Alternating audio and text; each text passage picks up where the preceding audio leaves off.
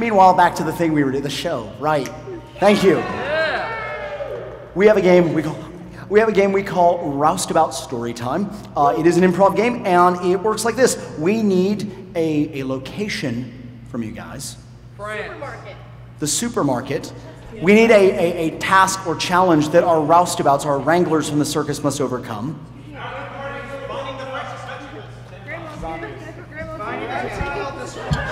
I heard reptile dysfunction, zombies, and planning a party. So those are the things that will exist in Roustabout Storytime. Of course, all the Roustabouts are now welcome to the stage. You're sitting on my foot. You are no longer... I have to go! Where? Oh, it's so sweet. I'm so happy. I almost forgot! There's a buzzer. The game, you see, is played like this. Whenever somebody starts to explain the game, at some point TJ may decide to make this sound. TJ's board may decide to make this sound. At which point they must state something else, thereby escalating the game. Our Roustabouts for the evening are our own Johnny Morbid and Mr. Christopher Strand. Ladies and gentlemen, this is Roustabout Storytime. This is Roustabout Storytime. Roustabout Storytime. So, me and Johnny, we were gonna plan a fantastic party because there's zombies now. And we just kind of throw a party for no matter what reason. So, we had to go to the grocery store. So, we go to the grocery store. We're like, I know what kind of thing we need for this zombie party. Lizards. So many lizards. Like 15 lizards.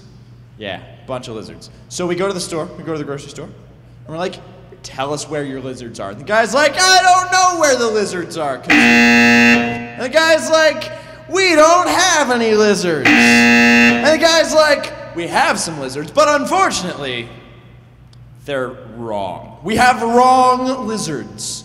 We have something of a reptile dysfunction.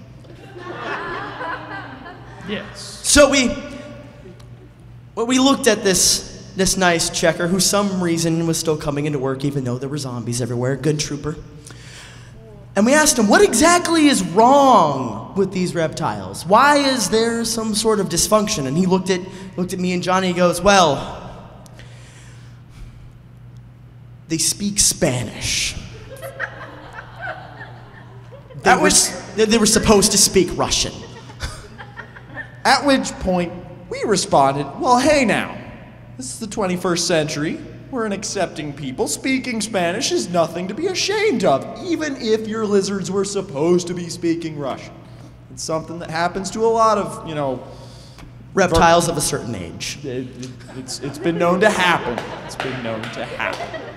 So, we say, all right, fine. Our zombie party will have to do with Spanish-speaking lizards. At which point he said, well, we've got another problem with these lizards. See, they've all escaped. Escaped, you say? Like escaped, like they're somewhere in the store? Well, that would be nice. Except no. In actuality, they have escaped into the parking lot. They have escaped into Wyoming. They have escaped into the 14,000th level of hell. We didn't know there were that many levels of hell, but apparently they've been doing a lot of expansions and renovations, and so, it's beautiful. Like, one of them has, like, a pool of, like, toenails. Yeah. So, like, one of them has, like, a weight machine made out of Cheetos. Are we sure we're talking about hell? Well, I mean, think of it this way. Chances are it's hell, it's really sweaty, no one's gonna wipe down that machine. Yeah. So, me and Johnny, of course, being upstanding citizens and have no idea where hell is, We say, well, I looked at Johnny and it's like, do you really want to go back home? And I'm like, well, I mean, what's a zombie party without a bunch of Spanish-speaking, not Russian-speaking lizards, right? That or in hell. Or in hell, you know. So we go back to hell, right? Get all these lizards on the 14,000th level of hell. That was a really long elevator ride, let me tell you. The music was terrible. Because, like, we know some guys, so we got, like, VIP seats. Yeah. Which is to say we know Russ. Hi, boss. So there we are. We're going down to hell to wrangle all these escaped Spanish-speaking lizards for our zombie party, because what's a zombie party without Spanish-speaking lizards, am I right? So we're down there. We're at the 13,000th level of hell. It's like, huh, this took a while. Is it even worth it anymore? Well, we're almost all the way there, Johnny. Yeah, but I mean, like, we're down here. We've gone 13,000 levels, and we haven't gotten these lizards back. I mean, we're gonna have to go back up all those thousands of levels again. Well, Johnny was faltering, but I really, really, really wanted lizards, because I kind of wanted to impress my buddy Scott, because he likes lizards. Scott does like lizards. So much so that he's been known to impersonate a lizard in bed. You'll probably never see it happen. I was following them down in my lizard suit. So there's Scott. He's in his lizard suit, right? And we're like, wait a second. Scott, you're a lizard guy now. Maybe you can help us find the lizards. So at that point, I took out my trombone of power from my lizard tail holding case. So sorry, I need both hands for that. Exactly. And the lizards, they crawled up to me. Well, needless to say, we were a little freaked out because they kind of pried the elevator door open and it kind of, it was scary. But they just surrounded Scott and it looked really, really cool. Just like, that's great, until we realized that there were so many lizards on Scott, like 15 lizards on Scott. We couldn't see Scott anymore. We got scared. Scott, can you hear us? Yes, I said. He spoke very clearly through the lizards. It was a little eerie. Then the lizards, they congealed together, the heat of their scales sliding all over each other, just fused into one massive lizard exoskeleton. And then I roared exactly like that. Do it again. Which brought forth all the demons of hell with wings. This is relevant. So the winged demons came down. They're like, what is that? What is that roar? It's magnificent. And then Johnny looked at me and said, that's Scott. He's a lizard man exoskeleton now. It's kind of like being a lizard Power Ranger. Go, go, power lizards. So then the demons are like, with such an awesome roar and bodysuit, can we help you out, man? I mean, you've just impressed us so much. Is there anywhere you want to go? We have a party to get to. What kind of party, they said? A zombie party. No kidding! A zombie? We have like a whole horde of zombies. Okay, that's cool. The party was supposed to be in celebration of them being there, but we weren't actually inviting any zombies. Dude, that's racist. Zombist?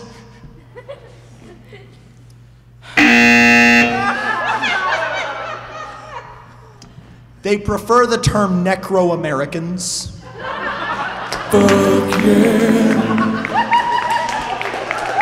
Zombie rights! Well, needless to say, we felt really bad about excluding all the zombies from the party, so, you know, we obviously had to send a quick evite out to them.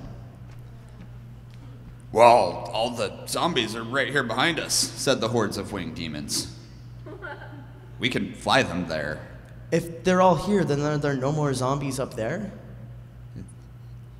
These are hell zombies, not I just thought we suddenly saved the world, and I was gonna really celebrate. That's all. Wait. So what? Are you saying that like all zombies look alike? Is that what you're trying to say there? You're trying to say you can't tell the difference between one zombie and another zombie? Is that what you're trying to say there? Is that what you're trying to say? Yeah, see, Fred, he only has one arm. And Luke, he's missing an eye.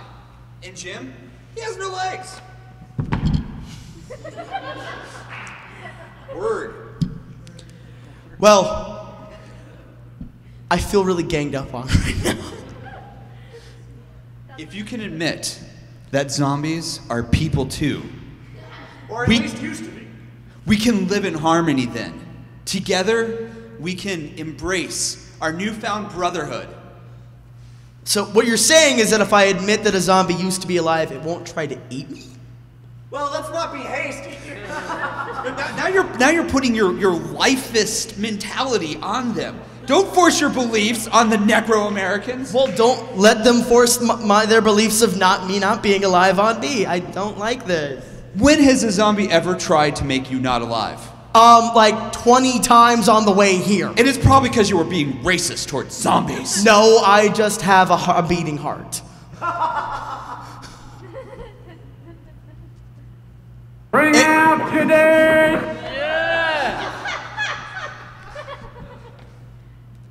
But if they agree to behave themselves, at least for the length of the party, they can come.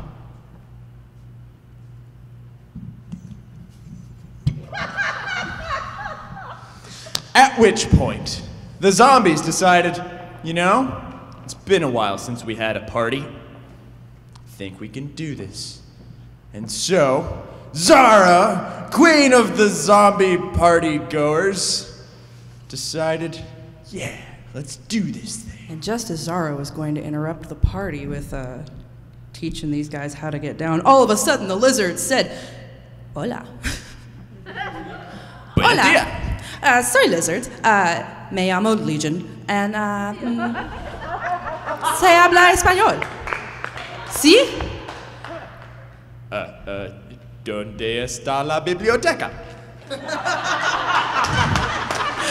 ¿Tú quieres fiesta? Yo soy el baño. ¿Fiesta de zombie? Sí. At which point, the zombies decided, you know what? To hell with going back up to the surface, where all those lifers were. Let's just party down here, which made things really easy for Jim because he had no legs.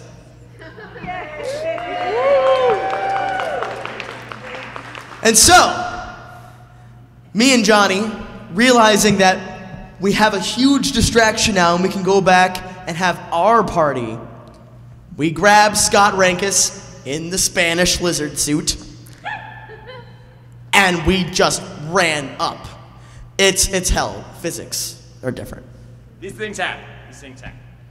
So we drag Scott out of hell, and we're back at the party with his lizard suit, at which point we realize, shit, we forgot the dip. Well, manning up, Johnny went back to the grocery store. And so, as I went back to the grocery store, Supermarket. I looked at the clerk and I said, Mr. Clerk, who had no properly functioning lizards for us, we have another problem. Oh, okay, cool. Dibs on aisle 3. Thanks, bye. And so we had the party, and it was wonderful. Oh, now wait a minute. This is a Roustabout story, and as you know, those always have a moral. What's the moral of this story? Learn Spanish. Ladies and gentlemen, Roustabout Storytime!